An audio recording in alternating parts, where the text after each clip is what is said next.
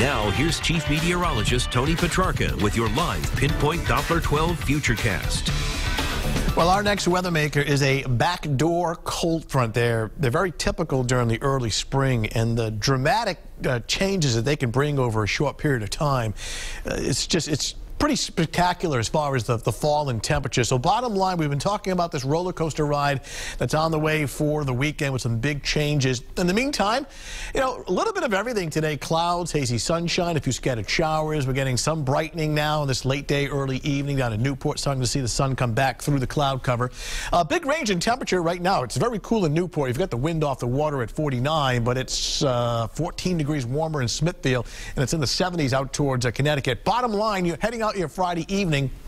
It looks okay. I'm not anticipating any showers. It'll be milder than the last couple of nights, though. If you're going to be out towards the coastline, places like Newport, grab maybe a slightly warmer jacket. With the wind off the water, it's a little cooler there. But inland areas like Smithfield, it's still 64 after reaching 65. Not quite 70, missing it by 5 degrees. And that 65-degree high temperature was only for a short amount of time.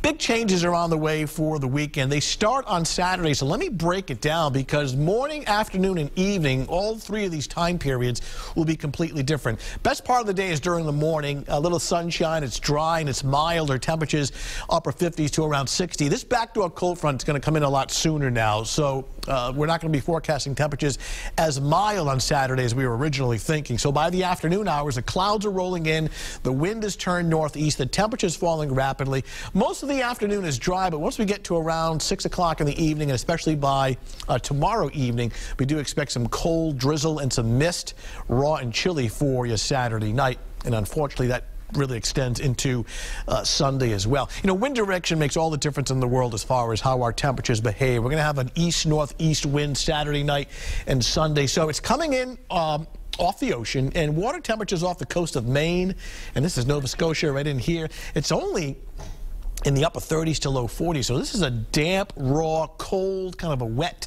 wind direction. Doesn't really bode well as far as sunshine and warming things up. And that's why Sunday is going to be unseasonably cold, and it will be very damp. Clouds finally thinning out. We should have a decent sunset with some sunshine as we widen out the view. It's this boundary that we're tracking right in here. This is like a picket fence. It's separating two seasons. Winter to the north, springtime, summertime warmth just to the south. And eventually this colder air is going to win out beginning to Saturday evening and especially into Sunday. So your Futurecast starting off pretty good this evening. Some low clouds along the coastline, but otherwise your Friday evening looking okay. Things really start to go downhill later Saturday evening with chilly drizzle, and that extends into Sunday. It is unseasonably cold. It would not surprise me to see some sleet mixing in with that cold drizzle on Sunday. And Marathon Monday, unfortunately, still looks wet but milder, with the temperature coming in at 57 degrees. In fact, we may be talking record cold as far as the high temperature coming up on Sunday. Oh, yippee. We are excited.